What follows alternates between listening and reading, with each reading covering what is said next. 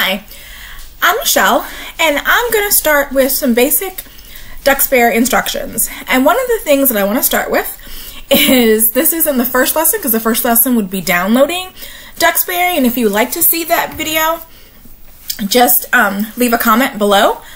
But as far as opening and closing, because the first time I used VoiceOver on my iPad, I almost wanted to throw the thing out the window because I couldn't turn it off.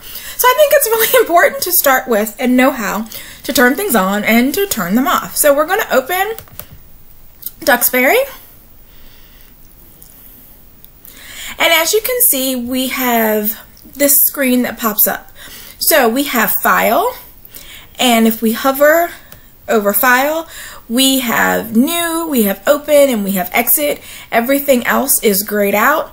And if you want New, you can also, they also offer you the shortcut Control N, Open to open your saved documents, Control O, Exit, Alt F4, and then it also shows you all of your previously saved documents that you've just finished working on.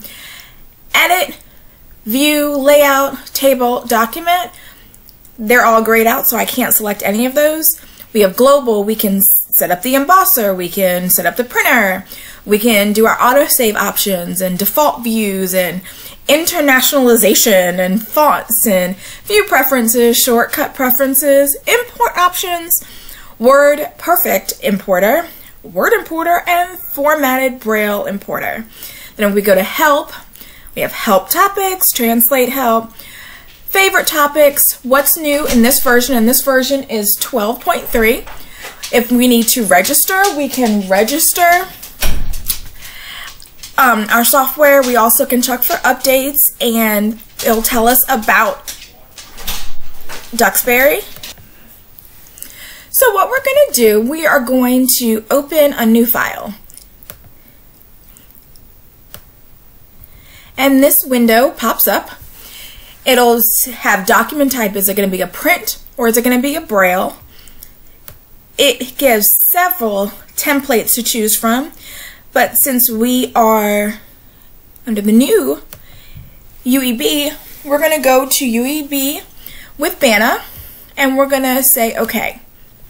So now we have a document that we can start typing in. Now, when I was first shown how to use Duxbury, my training, I don't know if you can hear my air quotes, but my training consisted of someone telling me, oh, just open a document, copy and paste, then put it, paste it into Duxbury, push translate, and then just look at the bottom yellow line to make sure it's okay.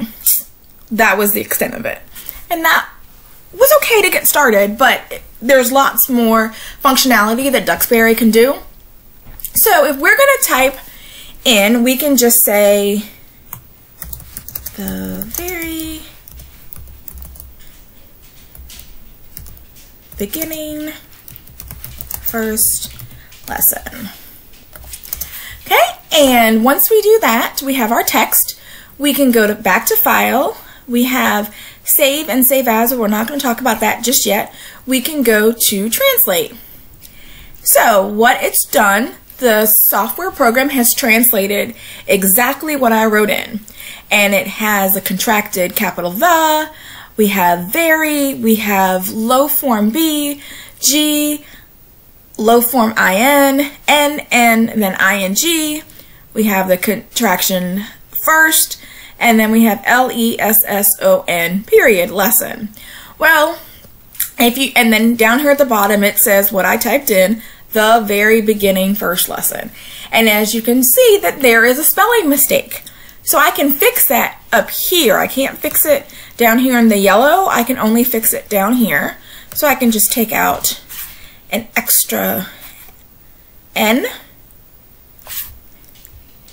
beginning, and there you have it. I can fix it. So typically, like I said, you saw where I had the spelling mistake. And one of the things, that's one of the reasons why I don't typically do direct input into Duxbury, because it doesn't tell me I made a mistake. Where If I use Microsoft, it'll give me the little red squiggly line, and I know to spell check.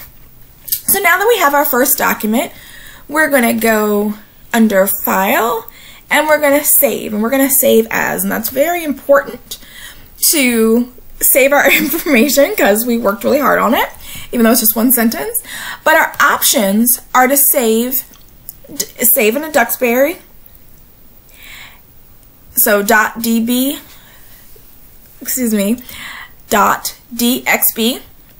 We can also save in a version of 10.5 or earlier. So say if you're trying to communicate with somebody who has an earlier version of Duxbury, if you save it this way, they'll be able to open it, because if you saved it as in 10 and 13, it's not going to be, anyone with a lower version is not going to be able to open it. You could do formatted Braille USA encoding, formatted Braille local encoding. You can do Duxbury coded Braille, and you also do refreshable Braille. So say if you're giving it to a student or a client that you're working with and you need to, and they're going to open it on their refreshable Braille, you can save it in that format as well. So what we're going to do, we're going to just save it as a .dxb. We're going to give it a name. First lesson. And we're going to save. So that's all that we need to do. We've opened our Duxbury, a new page in Duxbury. We've typed in what we wanted to put in. We've translated it, we've saved it, and then we're going to close. So if this is something that we're not going to save. Oops. And it gives you a second option. I just wanted to point that out, when I save, it says save document untitled print document, not saved. So it also gives you the option of saving what you wrote in print as well. I'm going to go no. So we've been able to open a document, we've typed in there, we've translated, and now we've saved and closed. So that's all we're going to do for the first lesson, and the way I want to arrange the lessons are small bites of information.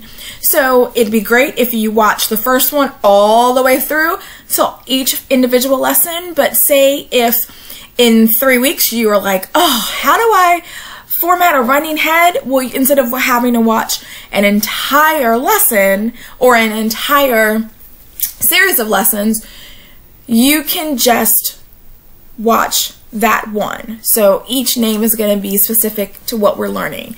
So I hope this was helpful, and if it was, please give it a thumbs up.